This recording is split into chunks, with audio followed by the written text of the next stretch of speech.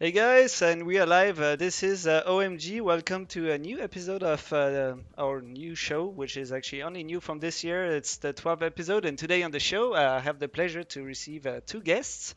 We have Anshel. I don't know if it's on the right or on the left for you guys, but Anshel Sack, who's from More Inside. Hey Anshel, how's it going? Thanks a lot for having me.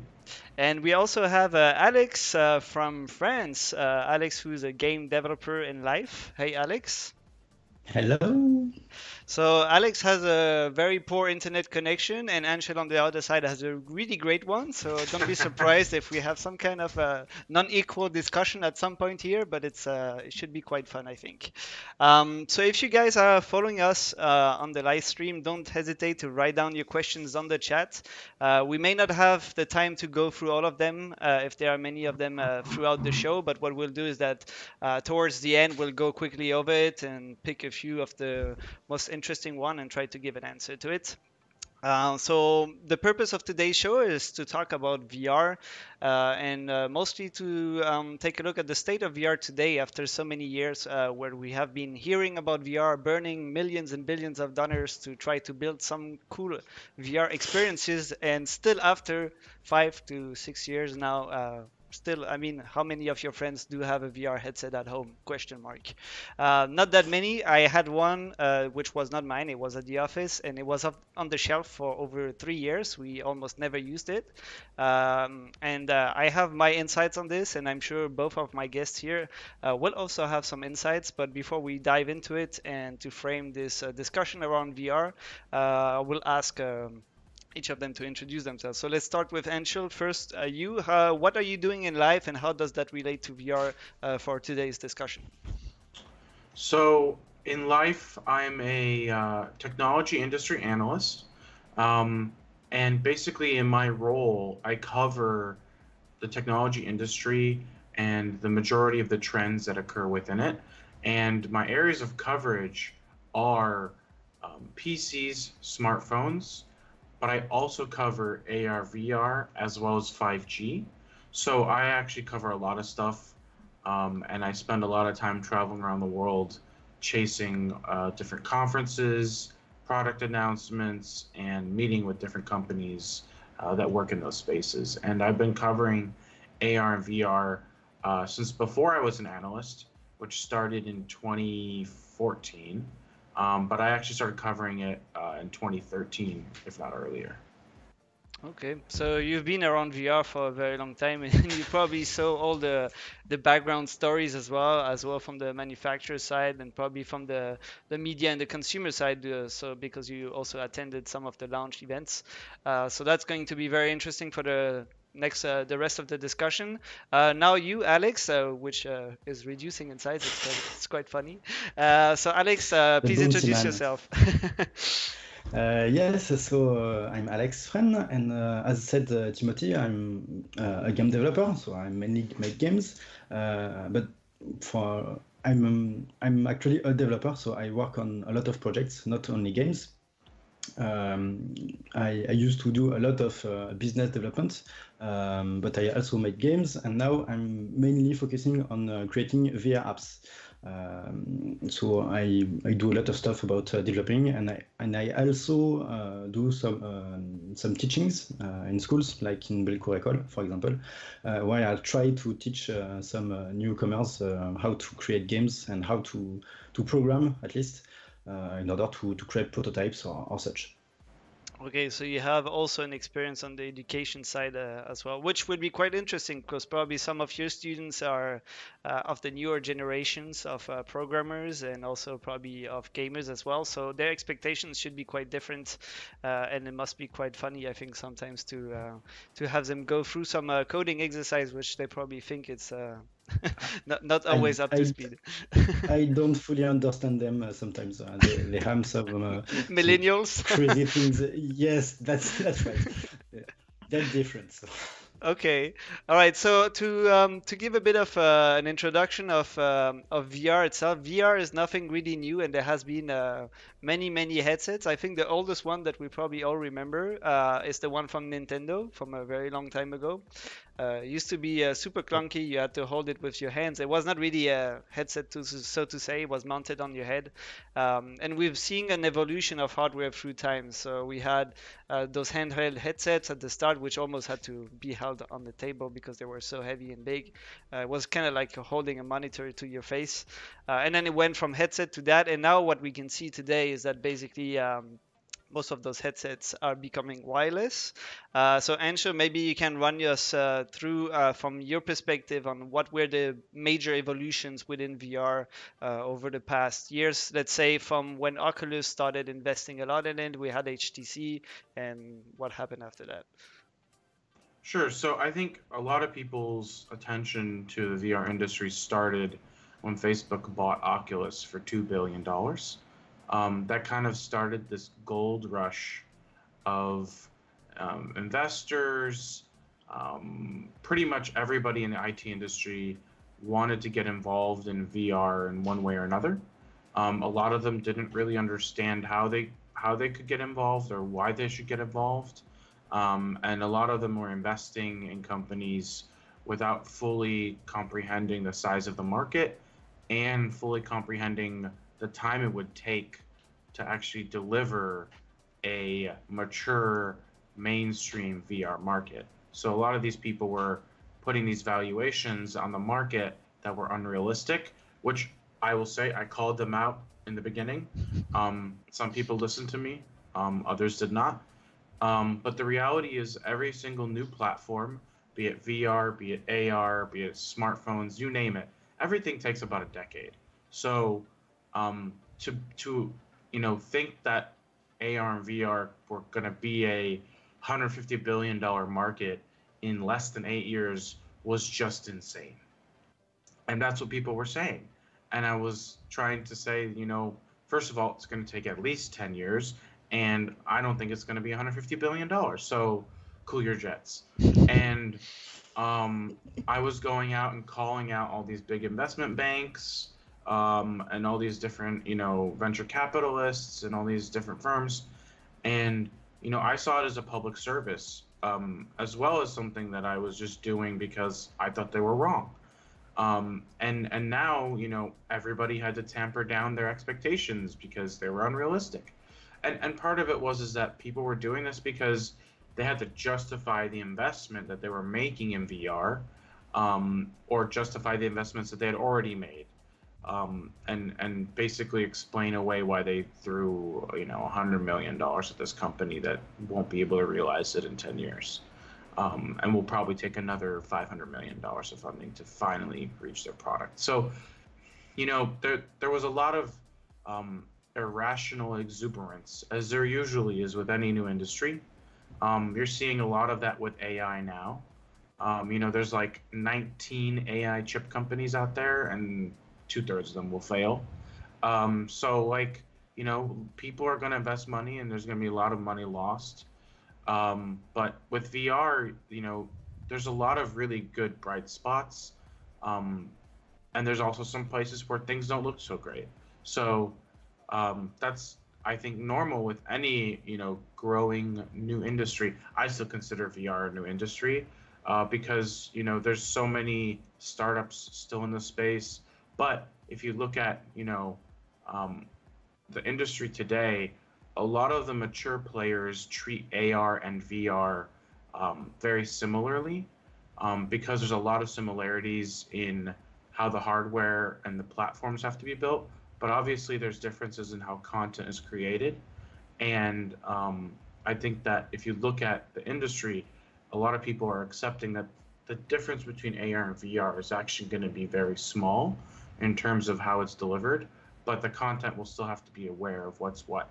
And yeah, it's really, really interesting because what I've seen in the industry is that we've transitioned from an irrational approach to trying to adopt a consumer first approach, and now everybody's realizing, oh shit, actually enterprise is a much better place to start, and that's where I can make money now. And these businesses are willing to spend a lot of money because VR applications are actually saving them even more money than they're spending. And that's ultimately who really wants to adopt this technology first. And shocker, that's exactly what happened with PCs and smartphones. Okay, so basically it's quite interesting, like you mentioned that so all those billions that have been invested are going to take years, even still from now, to bring anything back, if not ever bring any of the money back that has been invested. So what we see also is that, like you mentioned, there are basically two applications. There's the professional one and the gaming one. And I was browsing some of the website of the different brands that are doing VR headsets today, and you can clearly see it. If you go on the Oculus side, for instance, well, basically there's no mention of business at all. It's all about gaming. So the first image is someone playing a game, and then when you basically scroll down on the page, basically what you see there is basically just more games. So you have the specs obviously, and then you have the list of all the games that those guys have, which is it's interesting, but it's like it's not business at all. Then No. when you look then for HTC, it's kind of like the same thing, but HTC broke it down in three pieces. You have the gamer, the professional, and the enterprise. And actually, I think the professional, they mean like more the creators, which will be people doing music, people doing graphical work or design, or I don't know, applications like basically what you could do with the NVIDIA HoloLens stuff. And then you have HP, which you don't really know what's the target for those ones. It's like the images are very stock footage. You don't know if people are gaming or if they are doing professional work. It's not very defined. And so it keeps going the list. It's the same for Lenovo. It's not super precise what it's about, even tourism in some ways. So here we are no more talking about consumer experiences which have nothing to do with either gaming and professional use case. And then we have the Samsung Gear or the Gear VR, which something I think that's kind of like abandoned nowadays. I don't see anything about it anymore. So as far as everybody's concerned, it's dead.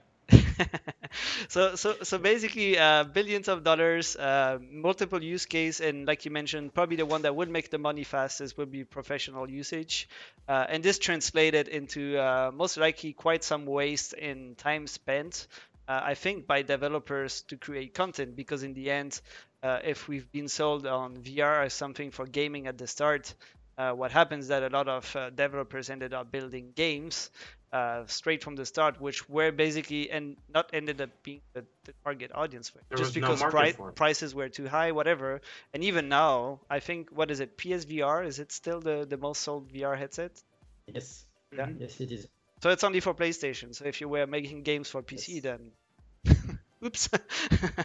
So it's can't use it. Yes. Yeah. So it's quite difficult. So Alex, you that build games for VR, that build some applications for it, is this something you notice as well?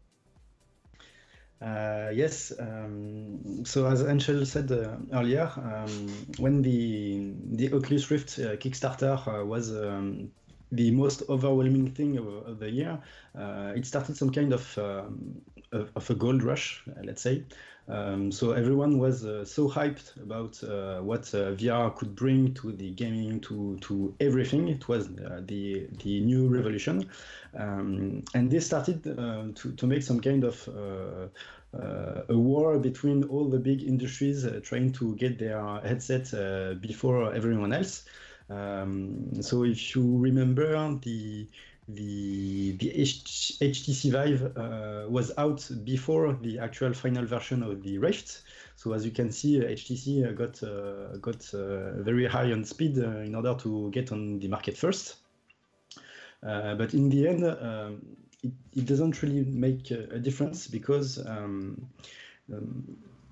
I think we have passed the first step about getting things working. The idea of virtual reality is not really new.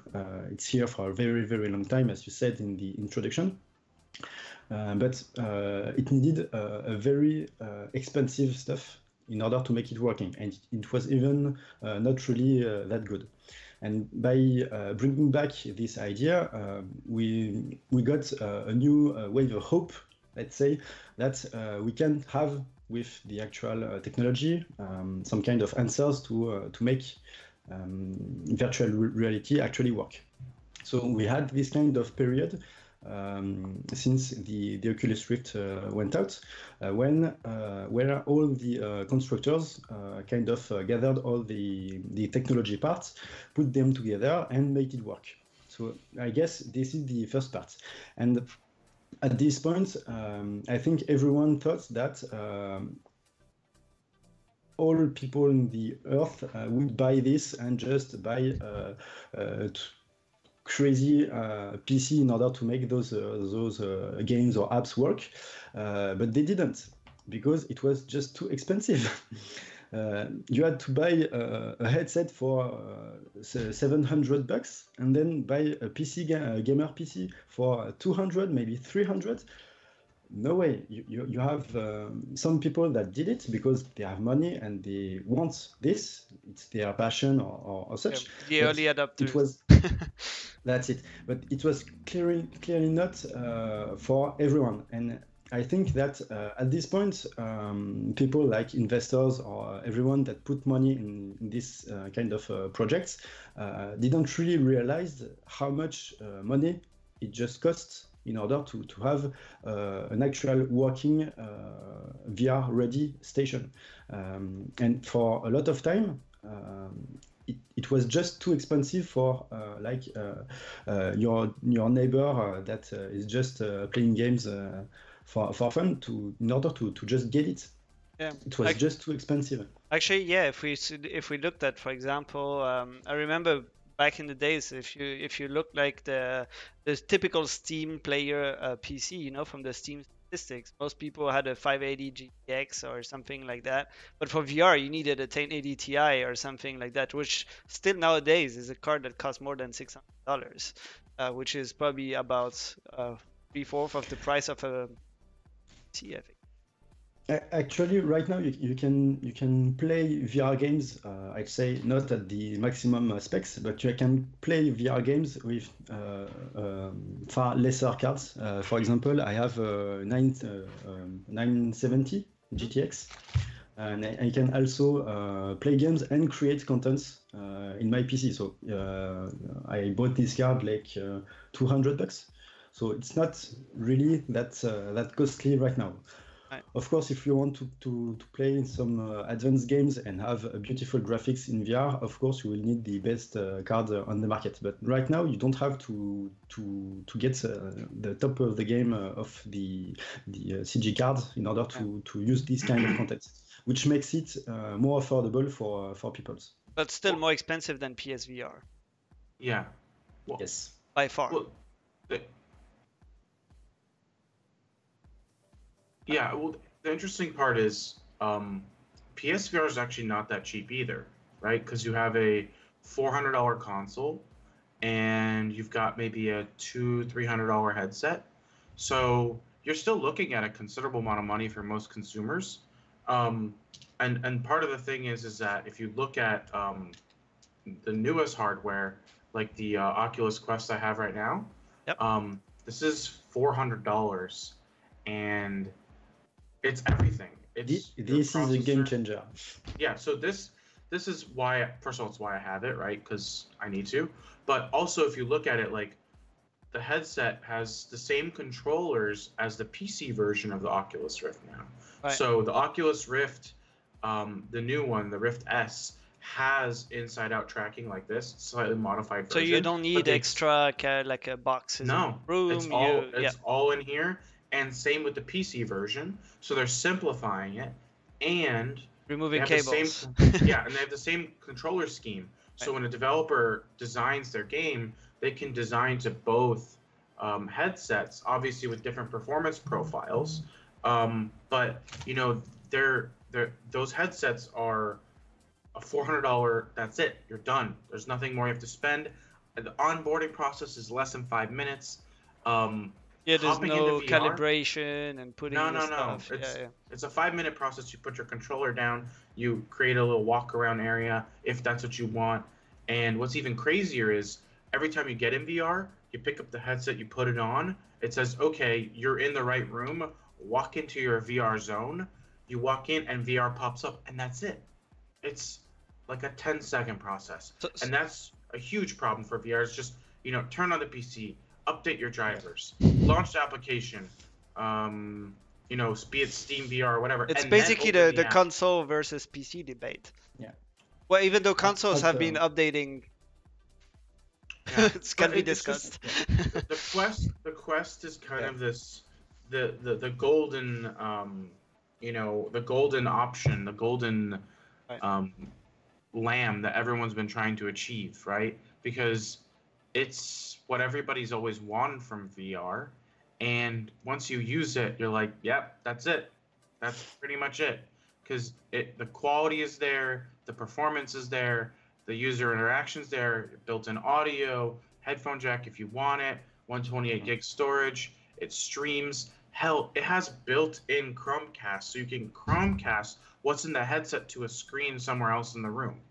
That's pretty cool. So actually, so talking about those hardware evolutions, it's also, I think, maybe what slowed down VR also for many years, because there was so much different hardware and none of it was really cross-compatible. I think, Alex, maybe on the dev side, you can tell us more about that, but like basically everyone has their own SDK. They were maybe not all interchangeable, especially at the start. Some things were working on one but not on the other. How was that for dev? I mean, it must have been like the nightmare. Yes, 4 letters. Hell. Yes, each headset maker just wanted to create their own, so they created their own SDK, which was not really well integrated in the game engines. So basically, you want to create a game or a content in Unity or Unreal, you have to get the proper SDK to make your game around it.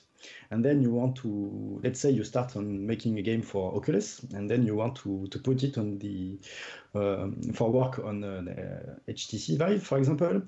You have to import the HTC Vive SDK, change all the game so it just works, and then put it on the shelf. It's mainly just recreating a whole part of your game. So yeah, it's really time consuming.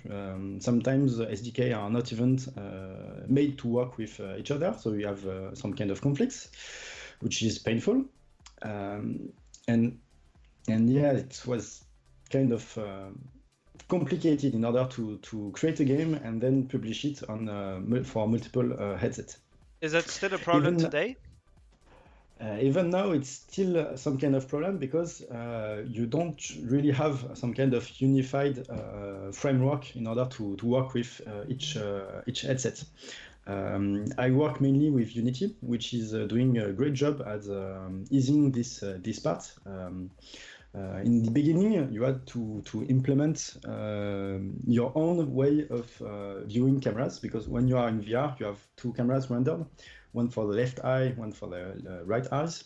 And so the cameras are just making a specific angle, so your eyes are actually seeing what you would see in this virtual world. And in the beginning, you had absolutely nothing. You had to put the cameras yourself in order to make them work. And the funny part about this is if you just get something wrong, you're just going to be sick.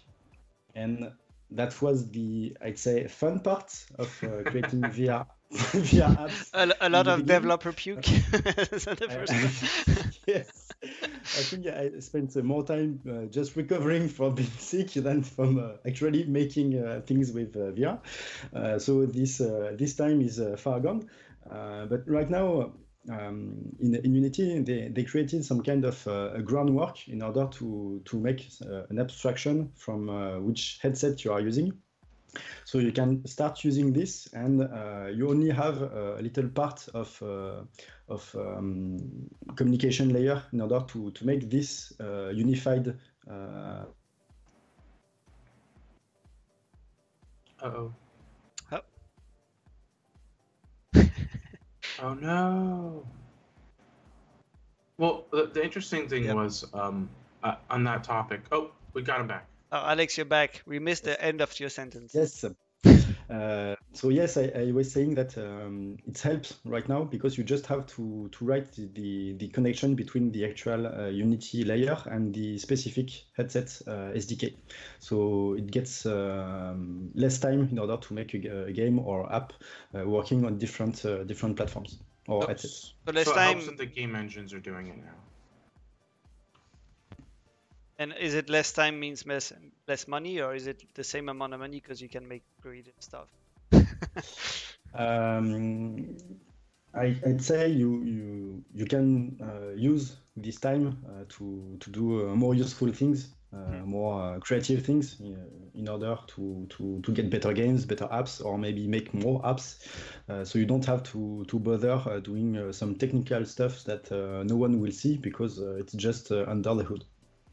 And it's harder to justify why did you spend so many Yes. hours making it work? It only looks like this. Yes. Okay. That's it. So question for you also, Alex. So we talked earlier about the two business model, basically either what I would say B2B, so basically application for companies, anything that is AR or VR, basically any kind of something like that, designed to help people working in a certain application learn things or basically learn to use specific machines and tools and things like that. So in a professional environment. And then there's the B2C side, which is usually more gaming and experiences, maybe like we saw earlier with the tourism stuff. For you on the business side, did you notice this as well? Is it something where you can say already today that there's definitely way more business to be done with B2B, or is there still gaming applications that are still worth pursuing, or is it not worth it? Well, about gaming, I think it's still a little bit early in order to get really big productions because creating games cost a shitload of money. Let's be honest. And right now, I don't think there is enough players in order to absorb those kind of costs. However, I think we can still create some kind of great games today, but with a smaller scale for now. Like Robo Recall, it's a short game, but this game is just great. It's meant for VR. It works just perfectly. The game is fun. It's very interesting. So this kind of products work. But in order to get more very advanced game like GTA or Red Dead Redemption or this kind of, I'd say, level game, I think we'll have to wait maybe 5 or 10 years in order to have really a good enough player base, which have the actual hardware in order to play those games, for this to be financially sustainable. However, for the more B2B part, there is a lot of needs, and since the main problem is money, because this kind of hardware costs a lot of money, they are more inclined to get things or make things in VR. And right now, the most use case of VR in business is for learning purpose, because it just works very well. It has a lot of benefits. First, since you are really engaged in the experience, you remember a lot more things from what you experienced, which means the actual enterprise needs less time in order to train new employees. It needs less money, it costs less money, etc. So it's really interesting for this part.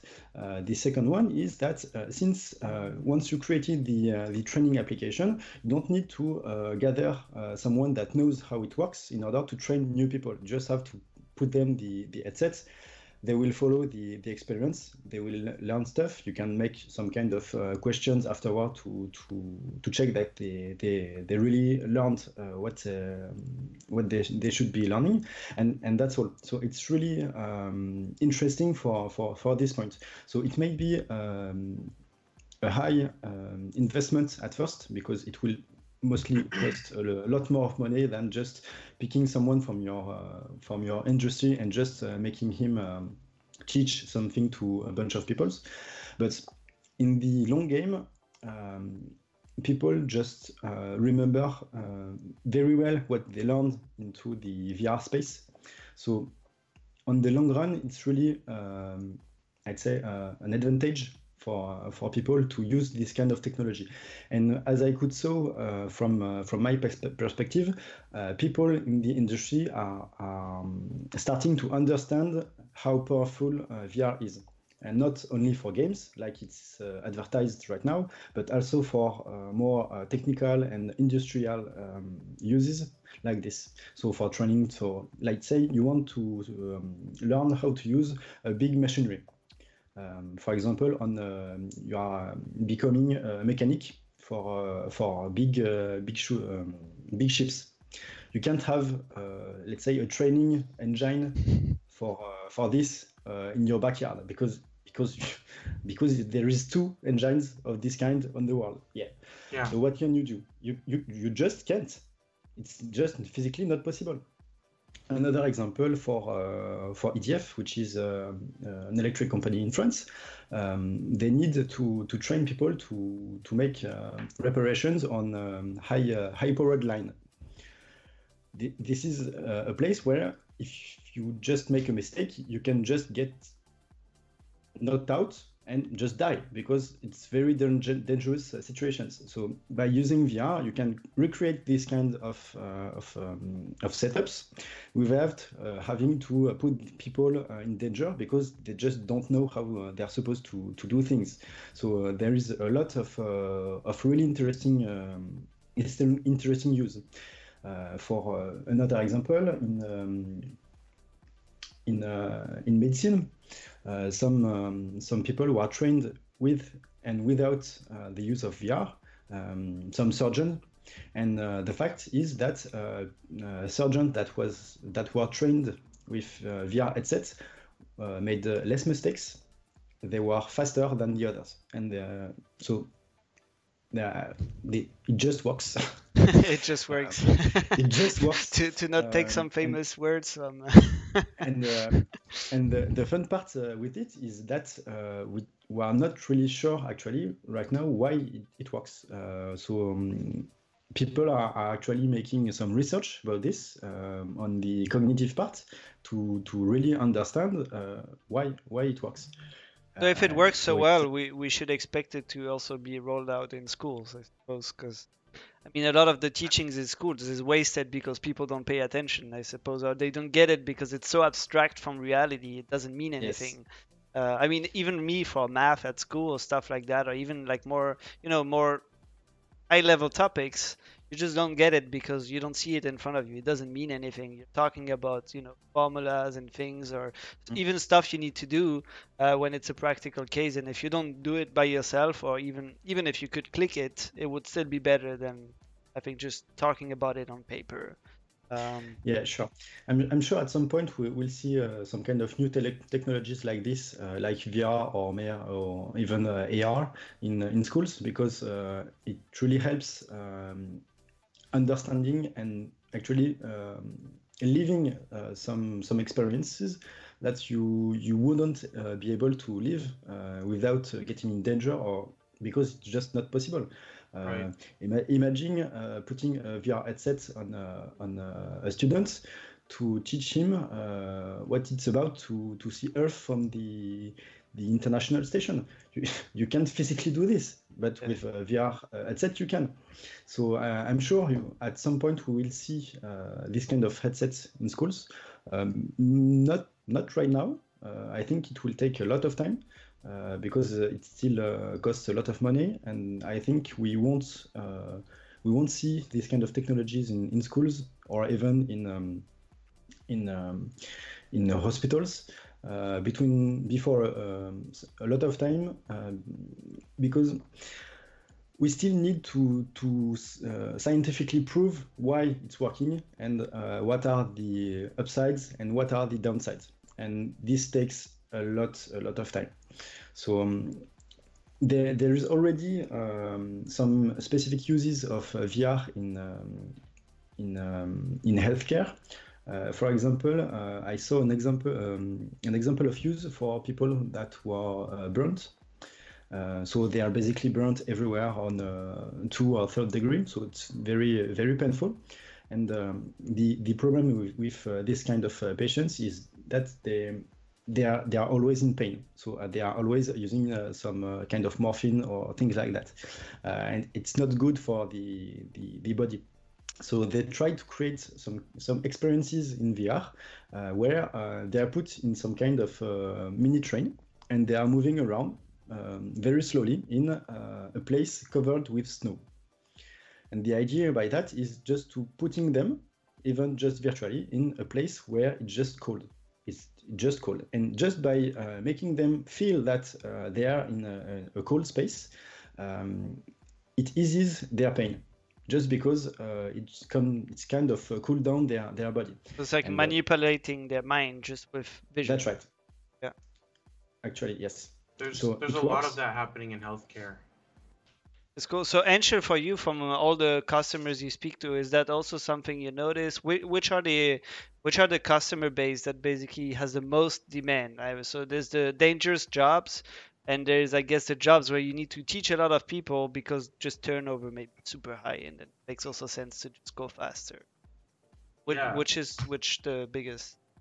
So right now, I'm seeing there's an absolutely massive amount being used for training.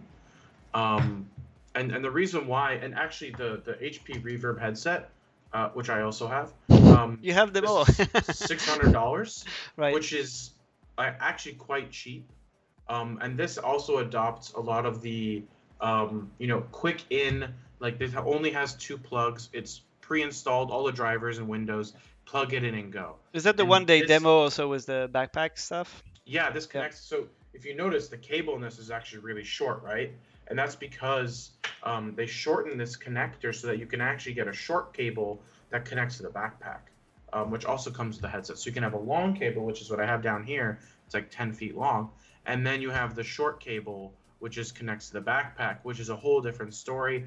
That's more about engineering and training on device. So honestly, I'm getting a little bit side tangential, but the thing is that training is huge. Walmart bought 17,000 Oculus Go's to do training in store. At CES this year, the HTC booth was all about enterprise training. I learned how to fly an F-18 fighter jet. I learned how to manipulate a forklift, and I also learned how to do public speaking. So, the enterprise use cases are almost limitless. Also, last year I learned how to put out a fire. Like, the truth is, there's so many different simulations for enterprise, and really, the big idea to hit home here is enterprise VR applications for training work because it allows you to put the user in a scenario that would otherwise be impossible because those scenarios happen very rarely and are very dangerous. And if you're able to train somebody how to deal with that scenario without actually putting them in it, you save tons of money on personnel, equipment, training, and insurance. Because, if you have people who are properly trained. Yeah, it's all about immersion. And and honestly, training is number one. Education's growing every day. The problem with education is right now, most of these VR headsets the research is saying that you shouldn't be putting a child under the age of 13 in there because their eyes are still growing and still maturing. And that's the biggest hurdle that I see for education right now, because I think for $400, the Oculus Quest is the best thing for education. It's cheaper than an iPad at this point, and a lot of schools have iPads now. So I think you can deploy, 10 Oculus or 20 Oculus Quests in a room. They have, the right management software now. The teacher can control the content on there. It's a very closed system, which is what you want for a school. It's built for education, basically. Yeah, honestly, I think it's built for a lot of stuff because, a lot of these location-based VR places right now, they're using a VR backpack with a VR headset. But the reality is they want to use a Quest. And at Oculus Connect last year, Oculus showed off the ability to use an Oculus Quest in a location-based environment with, 5 people on each team. And it's like, well, you don't need a PC for that, right? And those things last a few hours, and you just keep cycling through headsets while they're charging. So, location-based VR is going to be a big opportunity as well. It's already quite large. There's hundreds of locations around the world. Stuff like the Void is a big deal. Doing the whole Star Wars VR experience. I have yet to talk to somebody who went through that and didn't love it. So the reality is location-based VR is a big deal. That's a great opportunity for, B2B to C, right? Because you're selling to the business and the business selling to the consumer. And then you have the enterprise stuff, which is just blowing up. And I caught that trend like 2 years ago, thank God to SIGGRAPH. And the reality is enterprise is really what's leading the charge, and that's normal, and it's not a big deal. The one thing I was going to address earlier, you guys were talking about, is the marketing. HP and HTC's marketing is very enterprise focused. I can agree it does, need a little bit of refinement. But Oculus is absolutely 100% still focused on consumer, and it's because they have very deep pockets, right? They don't have to sell headsets. They want to make continue it their work business. for gamers. That's their target. Well, I think they want to make it work for the biggest group of people possible, Right. which happen to be gamers, and they want to own the platform that people come to when they're a developer, and they want to make money on a VR title, right? Yeah, 'Cause- there's also a very big interconnection with Facebook because all the ecosystem around the Oculus Rift or the Quest, the S, all those headsets are very connected to Facebook. Like when you create an Oculus account, it just imports your Facebook friends. Yes. No choice. Really, no choice. You just can't. And so I think there are some kind of betting on the fact that the people that are using the headsets will some kind of talk about it on Facebook, Right. and I think they can use this leverage in order to get even more and more people into their platform instead of the others, put the attention on the kind of creativity part. Like you can have a chat with a friend in VR, and you will see its avatar, and he will see yours. You can see create some kind of connections and community-based activities. Okay.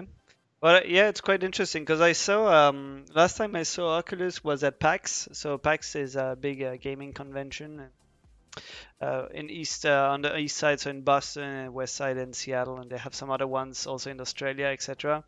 And Oculus had probably the biggest booth at the show. It was super massive, and they had all those rooms where people could try out game titles, basically. And you could see that, yeah, they're totally going for that market. I wouldn't be surprised they're also sort of subsidizing the price of their headsets, because I mean right now they seem to have the best tech for it as well, and also they are not among the most expensive ones at all, so they're definitely making all they can to drop the price as low as possible. Interestingly, one of the players that we didn't really see into the space is Microsoft. Anshel, did you see anything on the Microsoft side in terms of not just hardware, but maybe more working on VR applications? Because Microsoft is someone you would expect on the B2B side for sure. And I think I haven't seen anything really that much, B2B and learning and all that focus from them. They focus a lot on the hardware with the Surface, and they have all those things. They have even those big PCs, with the wheels for creators and stuff like that. But for VR, there hasn't been any showcase yet. So the way Microsoft approached VR is more of a VR and AR approach. So the HP headset that I have, this Reverb, is actually running on Windows Mixed Reality. Okay. So it's using these inside cameras on the front to do the mapping and map out the environment around you, so you don't need lighthouses. And then it has these controllers, which I also have.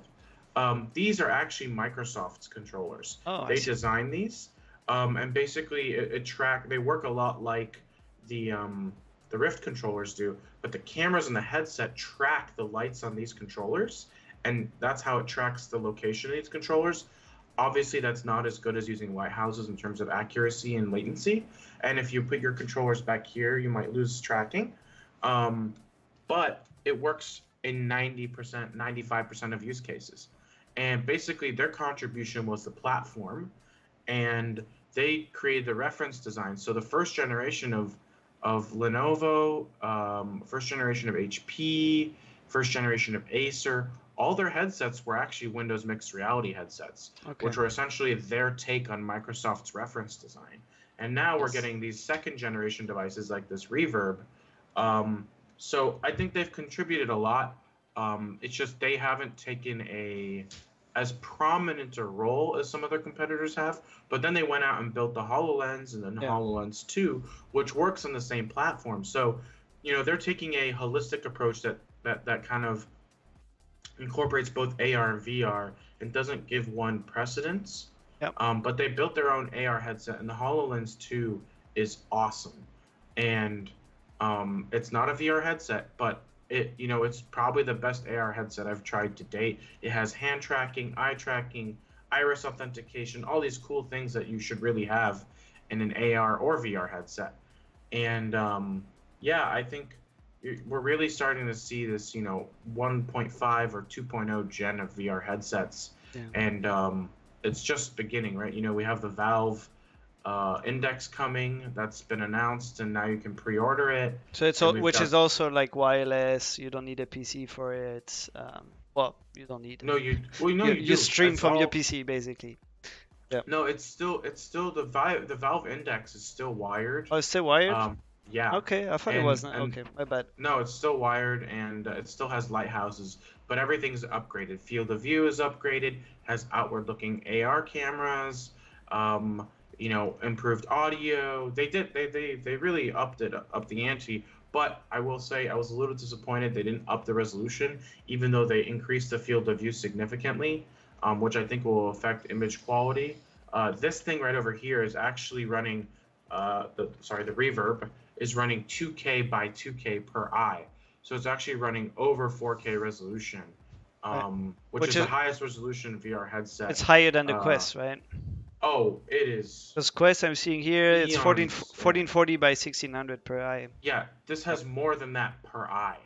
So it's like, so it's got really high resolution.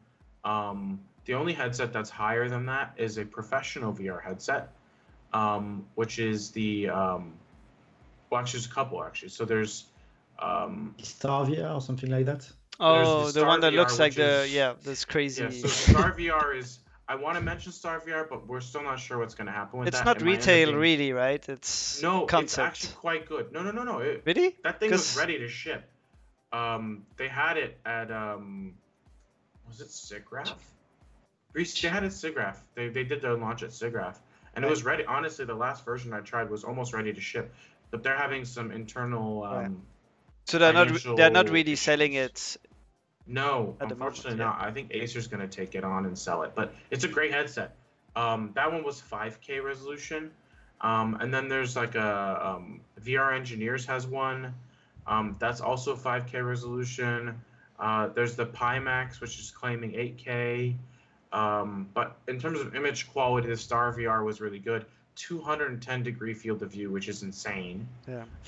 Insane. But it looks great. So it's kind of like having an IMAX around your head, basically. Yeah, and it's glorious, honestly. Yeah. It was amazing. And then you also have the guys from Finland, the VR1. They're called Varjo, and they have 2 displays per eye. So they have a 1440p resolution, and then they have a smaller, like ultra high density micro display inside. That's the XR1, which is the upgraded version of the VR1 with outside viewing, so you can see your hands. I see, yeah. Which is one of the main issues with VR in general, especially when you're looking down to your controllers. You see the controllers because they're added into the digital version, but you don't see your fingers around it, which is kind of useless. The XR1, they just announced at Augmented World Expo last week. Yep. And the XR1 is basically the ability to do AR using their really high resolution VR headset. And that's the thing, like some of these headsets, they have the ability to do AR and VR because they have cameras already. So it's like, you know, the lines are blurring. They're blurring very quickly, and we're really losing this sense of what's AR and VR. And it's kind of like, you know, some companies are using MR, some companies are using PR. It's like, okay, that's why people use XR, because it's like which is so many everything together acronyms. basically. Yeah, it's just XR is just everything. So that's where it's basically going to go. So the tech went from something that was not even handheld to the headset with wires to a PC, which used to be needed to be super powerful, now a lot less. Now we lost sort of like those towers that you needed to have for tracking, which never everything is into the headset. We are losing the PC completely because it's now all computed straight in the headset, which I mean, because in the end it's nothing different than a smartphone driving it. And then the thing is, we are adding cameras back so we can see things. So basically, the idea is that you don't need to remove your headset to see what's happening around you in real. Exactly. And then mapping eventually real, basically digital stuff on top of the real environment. Yep. Okay. Well, so basically that's where it's going. What would be the logical next step after that? So the logical next step would be basically creating, and I think Oculus is already kind of previewing this.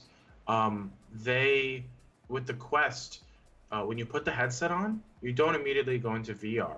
It actually puts you into AR, which is kind of gives you like a little camera view of your world, the real world, and it shows you the holodeck-like environment that you've created with the mapping that you mapped out, and you can walk towards this virtual space, and once your head passes the wall that you've created virtually in mixed reality or augmented reality, then you enter VR. So the idea is kind of this, you know, you choose, do you want to be in AR, do you want to be in VR?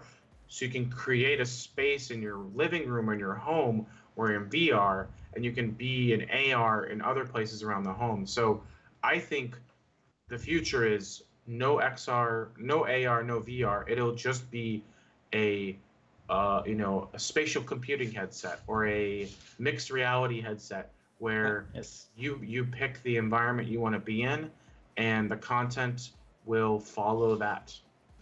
I see.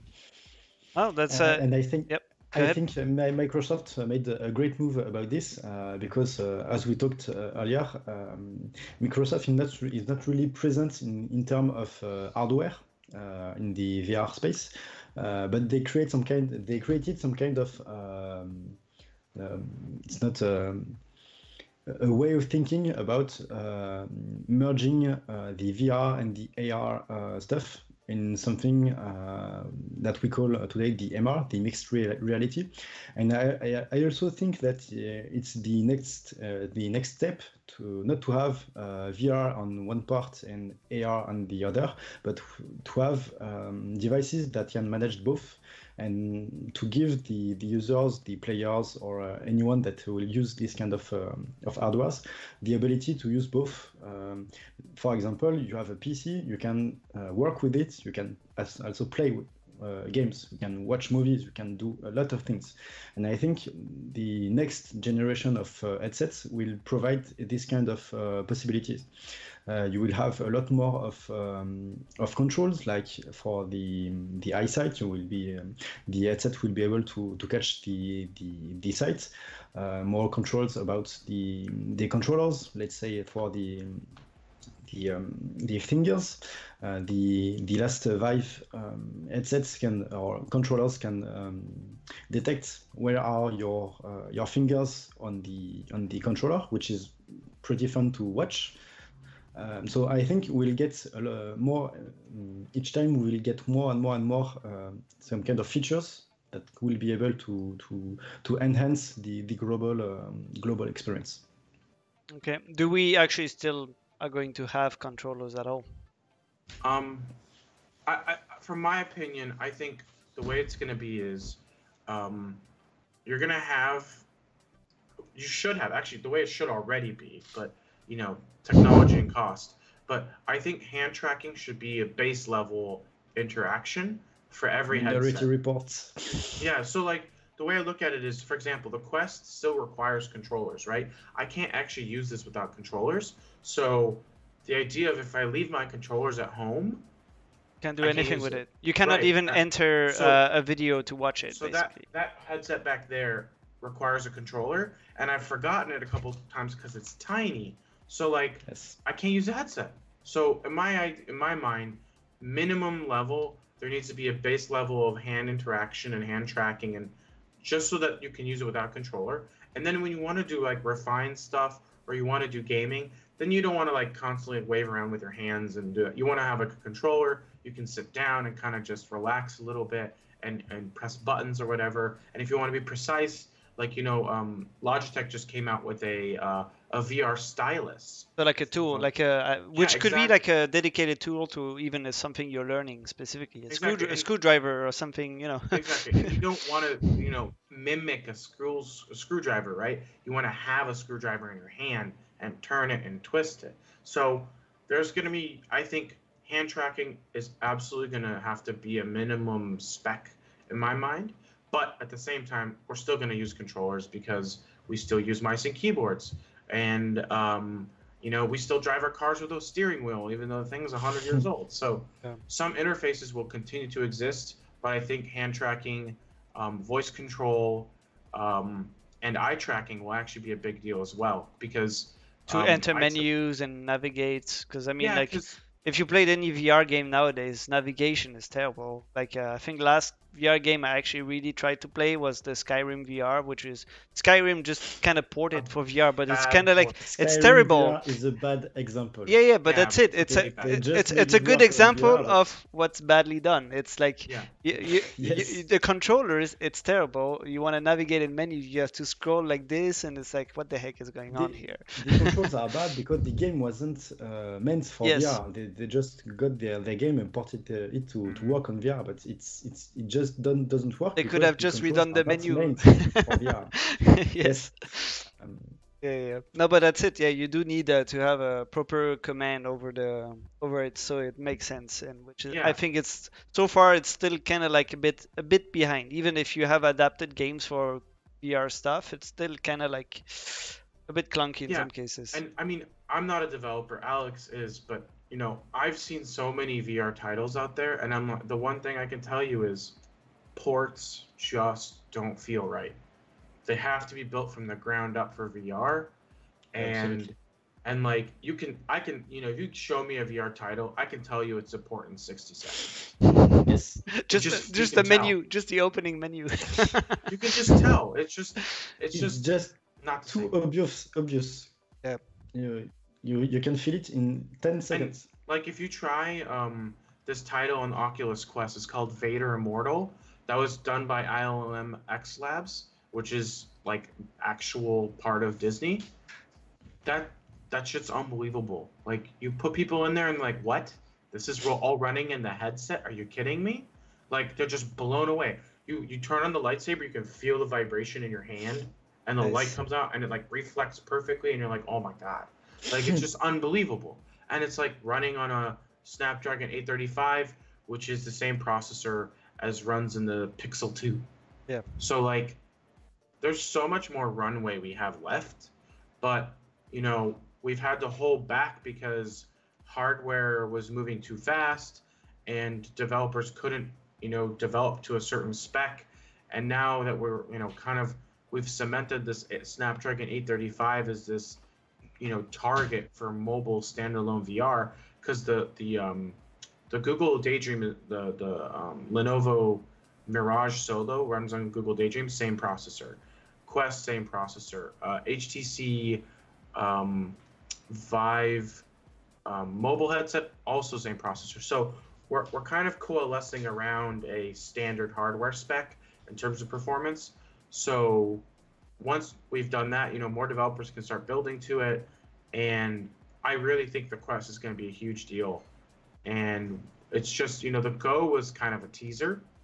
And the Quest is really what's going to be awesome, because it's going to be capable of doing so much more. And it'll feel like you're running on a PC. And I've tried some titles that are also available on PC, like you know, Super Hot. and it's almost impossible to tell that it's a different platform. Yeah. It feels the same. And obviously it's a low poly game, but I mean that's part of the point, right? You want to build a title that can be ported easily from platform to platform so consumers can enjoy it regardless of which one they're on. And as a developer you can, monetize. Yeah, which is the most important part, I guess, to make it Yeah. sustainable anyway. It's no more about making a game that is more beautiful than the previous one. It's more about getting a real grasp of what you can really do in VR and to immerse your players into your game. You can create a game that is in low poly, that is completely not realistic. Like Minecraft. You like Minecraft, but if you create a game that really makes the player feel that it's really part of the game and not just a player seeing the game through his screen, you can just forget things completely from a game that are not really useful, and the player will still really enjoy his experience. And that's the real point about creating VR games, and that's why porting games, actual games in VR doesn't really work. It's because the core gameplay mechanics are not based around the fact that you can have hands around, picking things, and so on. So this is a very important point, and once this specific part will be at least understood by most game developers, people that will create games in VR will create incredible games, like Beat Saber, for example. Okay, Incredible so games. It's I have simple, but yeah. it works. I have a question for you, Alex. So since you're also involved into teaching as well, for a lot of things, I had some chats recently with completely other applications, but to be able to do something great with something new, sometimes you have to unlearn what you've learned. So you have to unlearn the way you were building games before in a desktop environments to be able to learn to make games or experiences for VR, for instance. I wonder actually in education, are there already some university or some classes, parcours where it's all about just creating VR content and VR experiences? If that's where most likely the future is going to be for education or even for gaming or whatever, would there be already something in place where basically new students are being taught right away from the start which are the values of making a great VR game versus PC game? I think it's a little bit soon for this, since we don't have enough players. We can't create big titles, so we don't need a lot of people that are have a skill in this kind of field. So eventually, I'm sure we'll see some VR-specific game design courses in order to create games that really fit the platform. But for now, I think it's just too soon. So it's the global rules of game design can stay the same.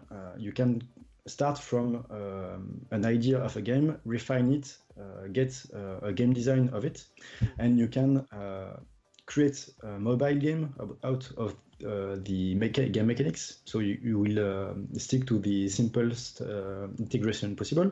You can create, let's say, a PC game, and you can even create a VR game out of the concept.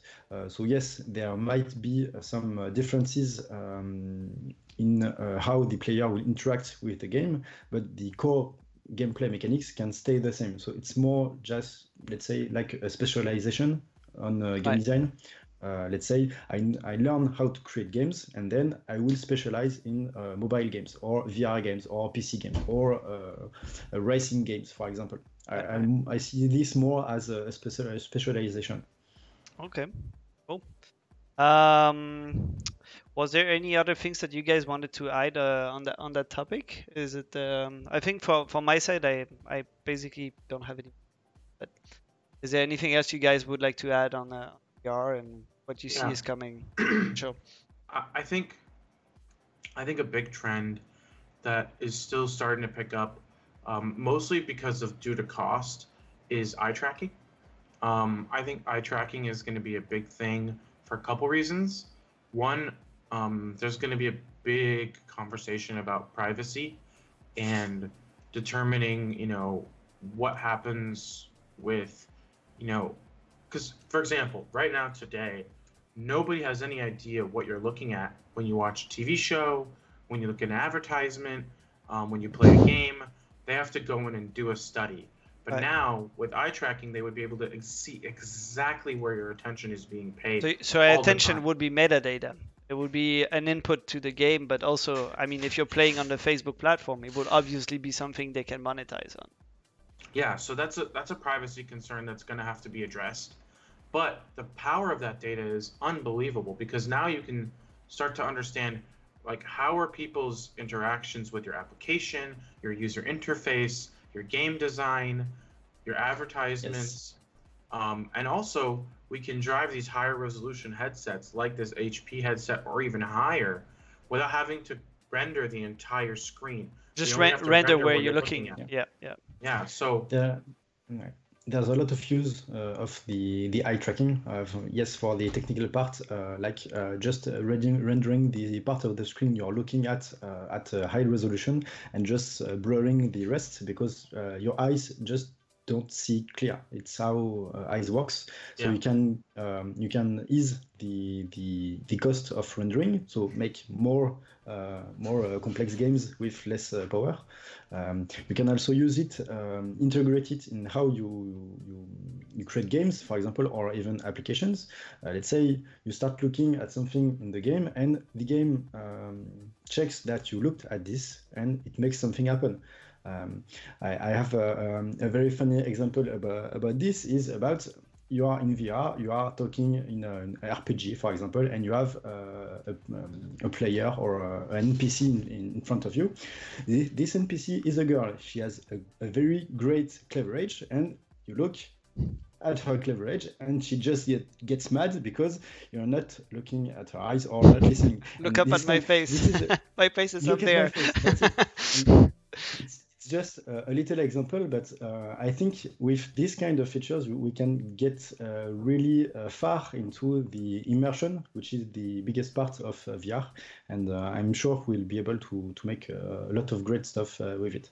But yeah, there is the privacy point that is very important, and I'm sure eventually we'll get something like what we have on our smartphone today, which is just a list of features. We can allow or deny apps. Let's say I install Facebook, the Facebook app, and I don't want it to access my microphone. I just say no, and it don't access this part. So these specific features won't be available, but if I want, I can enable it. And I think in the end, we'll have something like this in the VR headset as well. And the other thing that's really interesting with eye tracking is also, and this is something that Microsoft is implementing, when you put the headset on, it knows your irises because it's tracking your irises, and it knows it's you, so it automatically authenticates, so you no longer need a password. So the idea of getting rid of passwords completely and being able to change the applications and the authorizations and security based on the user that has the headset on. And it gives you absolute privacy. So you can say, okay, I don't want anybody else to see this document. I'll put the headset on. It knows it's you. You're authorized to view this document. You look at the document, you review it, you put it down, and now it's fully secure. Nobody else is ever going to see that document again. It lives in the cloud, and the only person who's authorized to see it is you. It's you. So, for sure. The applications for eye tracking are massive, but the problem is right now it costs, let's say the Vive Pro Eye, it's $1,100 headset, and then another $500 gets you the eye tracking feature. So there's still a little bit of room for improvement on cost, but I think that's a scale issue more than anything. And the truth is, Microsoft has it in the HoloLens 2, and HTC has it in the Vive Pro Eye. So we're getting there. But yeah, that's why I think in terms of features, I think the most feature complete headset is the HoloLens 2, because it has all these different things that I feel like are what's needed for the future. And it's integrated computing, it's got the eye tracking, hand tracking, it's got a smart, really fast processor in there, it runs Windows, So yeah, I think the future is going to look a lot more like a HoloLens too. Okay. Well, that's great. Thanks a lot, guys, for joining this episode. It's quite a lot of fun to talk about VR. Hopefully, we'll see some great things coming up later this year. Anshel will sure to check in with you on that. Alex, good luck with all your development. It seems that a lot of the heavy lifting for VR is still on the dev side to create those games and create those applications because nothing happens by Yep. magic. Sadly enough, today you can't scan your room and pick up virtual objects that have been scanned and then throw them and stuff like that. Maybe very soon, but ultimately we'll get there. Um, Thanks, Guy. If someone wants to follow you, where can they find you, Anshel? I'm on Twitter, YouTube, Facebook, LinkedIn, you name it. But Anshel Sog, you'll pretty much find me anywhere. And for you, Alex? I have a Twitter, but I don't use it.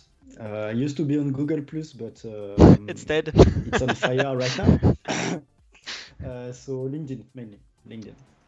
Okay, Linding, Alex Friend. We'll put the link in the video description. For those of you who are watching on Twitch, thanks a lot for watching. You can find the replay obviously on YouTube. There will be an audio version as well available as a podcast. If you're listening to this as a podcast or watching the YouTube video, make sure to subscribe. We'll try to do more of those. I think it's very different from having just me and Isai talking about stuff. It's always interesting. Have different viewpoints. Thanks a lot, guys, for watching, and we'll see you next time.